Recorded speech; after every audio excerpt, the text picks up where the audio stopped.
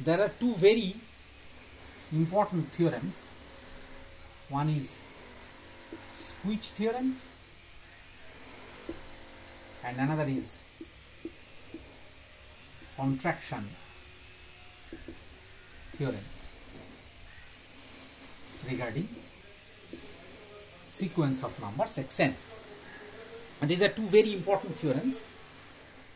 It is very apparent from the term that if we have three sequences xn, yn and zn, okay, such that xn is less than yn is less than zn for all n,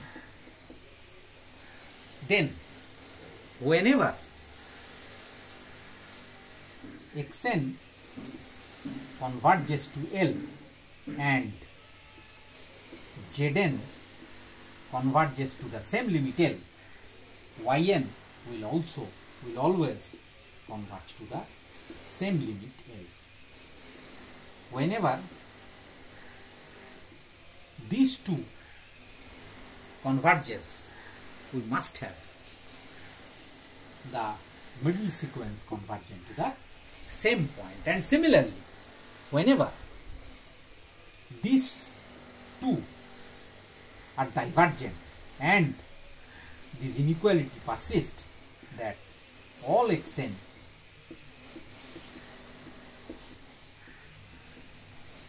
and Zn is such that xn less than yn less than Zn, and if xn and Zn diverges, then yn will diverge. Similarly, about this contraction theorem, we prefer to write that if for a sequence xn we have three terms xn, xn plus 1 and xn plus 2, such that xn plus 2 minus xn plus 1 is equal to k into xn plus 1 minus xn, where this k is a number, proper fraction, which is strictly greater than 0 and strictly less than 1, that means this is a proper fraction, then this sequence is contracted sequence and it will be always convergent. Okay, so this is the contraction theorem. Whenever we have xn plus 2 minus xn plus 1 is equal to a proper fraction multiplied with xn plus 1 minus xn, we must have that sequence to be a contracted sequence which is always convergent. Okay. Now let us say a few words about the this is the concept of contracted sequence, which is also a Cauchy sequence. Anyway, I am not going into details of that. You can easily find it yourself. I would like to say a word about the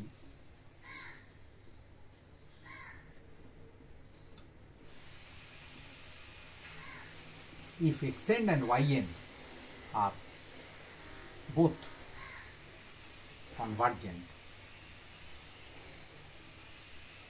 to different limit points, say x and y, simple, then we can easily establish that the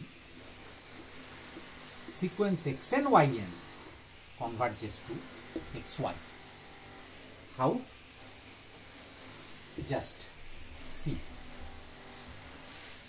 We know that xn minus x is less than epsilon and yn minus y less than epsilon. We prefer to take it like this. We may take it like this also. Remember that for all n greater than capital M, we have this and this. whenever xn and yn converges to x and y.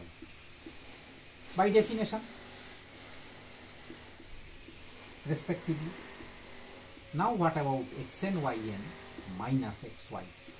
We can always write it as xn yn minus xyn plus xyn minus xy, which can always be written as less than, strictly less than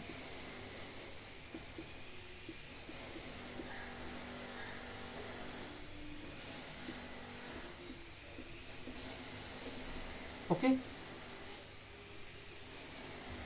Now remember that since both of them are convergent, so they must be bounded. This is very crucial. And since both of them are bounded, we can replace this as m into epsilon 1, which is the bound of yn, plus x is a finite quantity, this into epsilon 2, and we can easily conceive this to be another arbitrary small number, isn't it so? Because epsilon 1 may be written as this and epsilon 2 may be written as this. So this cancels out and we have put a 2 here.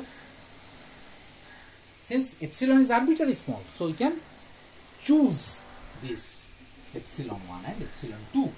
That is why this arbitrary small definition is very important. And this is a very crucial proof, and you can extend it to show that whenever you have a sequence xn yn,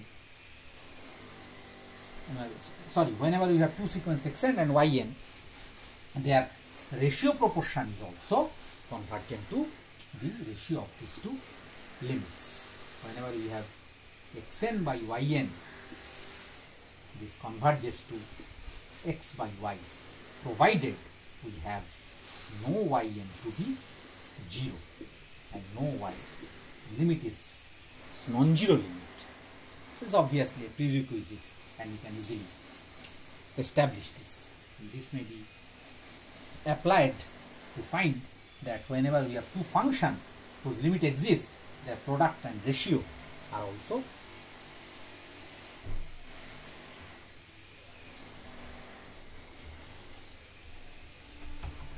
the product of the separate limits. We have f and g, and limit of fx as x tends to a is L, while limit of gx as x tends to a is L prime.